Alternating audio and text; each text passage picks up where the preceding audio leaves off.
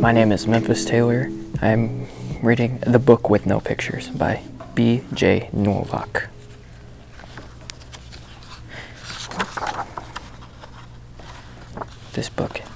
This is a book with no pictures. It might seem like no fun to have someone read you a book with no pictures. It probably seems boring and serious.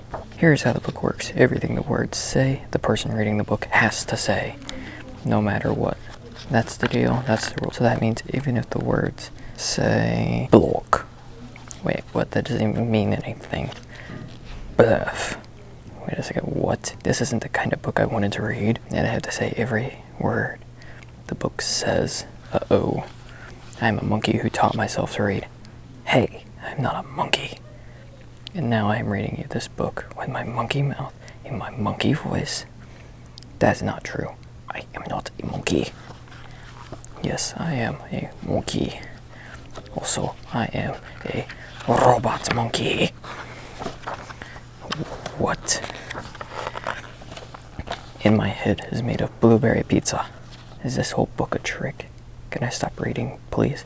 No. And now it's time for me to sing my favorite song. A song, really? Do I have to sing glug glug glug? My face is a bug.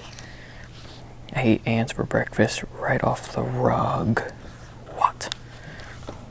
This book is ridiculous. Can I stop reading it? No, there are more pages. I have to read the rest. My only friend in the whole wide world is a hippo named Boo Boo Butt. And also, the kid I'm reading this book to is the best kid ever in the history of the entire world. And this kid is the smartest kid, too, because this kid chose this book even though it had no pictures. Because kids know this is a book that makes grown-ups have to say silly things. And make silly sounds like, oh, no, here it comes. Glarga waka ma gramfta do. Berg, berg.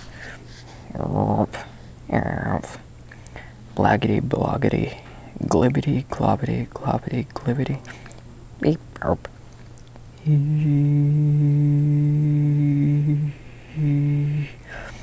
Badungi face. Oh my goodness. Please don't ever make me read this book again. It is so silly. In fact, it's completely and utter preposterous. Next time, please, please, please choose a book with pictures. Please, because this is too ridiculous to read. The end.